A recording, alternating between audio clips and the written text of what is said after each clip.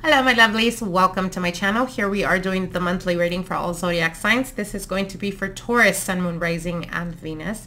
How are you doing, Taurus? I hope you guys are doing amazing. Very much blessings to all of you guys for this new beginning of the month. As you guys know, I'm pretty freaking excited as we're quickly approaching Hallows Eve. I hope you guys are as excited as I am. All right, my lovelies, let's get into your reading. Let's see what Spirit has for you guys for this month of September 2021. Now we have the Hermit card here, the Four of Cups, the Sun, the High Priestess. Funny, when I was shuffling, these two cards popped out. I didn't feel them as strong, so I put them back on the deck. Obviously, they have a message for you.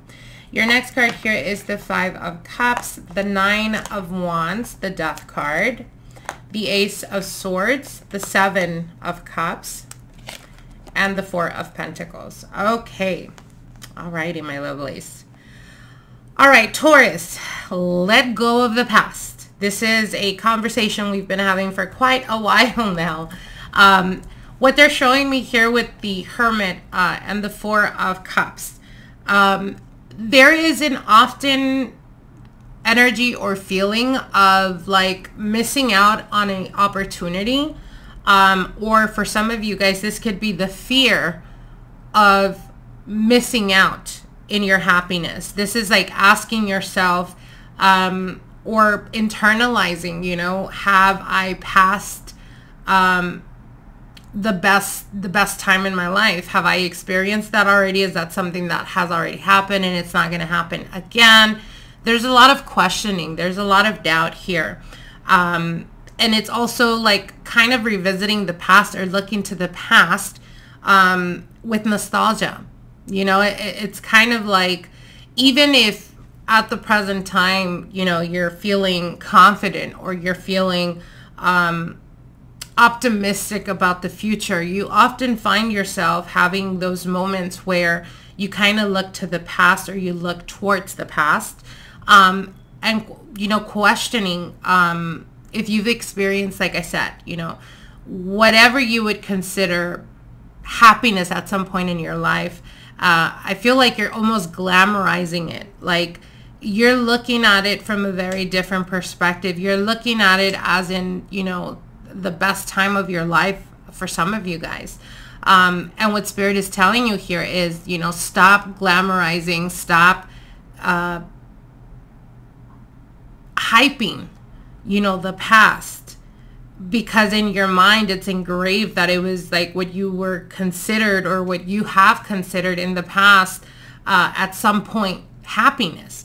And it's like now you're in the present, and yes, you count your blessings, but at the same time you question or wonder, will I ever be happy? Will I ever find my happiness? And what Spirit is telling you is you got to shake that off. You know, this is something that's been, I want to say, ongoing for the majority of you Taurus out there. And it's okay, you know, to revisit the past sometimes because it allows us to see how far we've come. But not to keep yourself in that state of mind, because then that's when we start to self-doubt ourselves. That's when we start to vibrate from a very low frequency and, you know, even depression. So again, they're telling you stop glamorizing. It wasn't as great as you think it was. There's many blessings and greatness that is coming towards you. But in order for you to fully, you know, be able to embrace that energy and to fully experience that, you have to let go of that. And you have to let go of the fear that your best years have passed, whatever that may mean to you. Now, with the Sun here and the High Priestess, what they're telling you is, you know, in the bottom of your heart, you know what you deserve, Taurus. Stop making excuses for other people. Stop making excuses for yourself to put up with people that are not giving you what you deserve or what you rightfully deserve. What they're telling you here is that you need to embrace what you already know. For those of you guys that have been single for quite a while, or you're in the same position or in the same job that you've been doing for the past 10 years, and there's frustration there because, you know, Pinky, I don't see any progress. What Spirit is telling you is, what is it that you're doing to make that change? What is it that you're doing to fully be able to embrace those opportunities? Whether you're aware of them or not, they are happening behind the scenes, and things will continue to unfold that will show you a better time in your life. But you have to be able to fully embrace what has ended, whether it's something that has transpired 3 months ago, whether it's something that has transpired 10 years ago, whatever your situation is.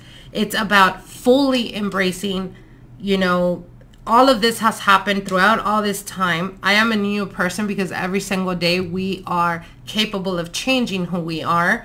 And I fully commit to knowing my worth and what I deserve, period. And not settling for anything less than that. Sorry, you guys. So what they're telling you here is, again, inspire yourself, Taurus. Do visualization exercises. Do meditation, guided meditation. Really surrender yourself to the imagination of what you want to happen. And let that imagination, that visualization, that meditation propel you to be able to vibrate.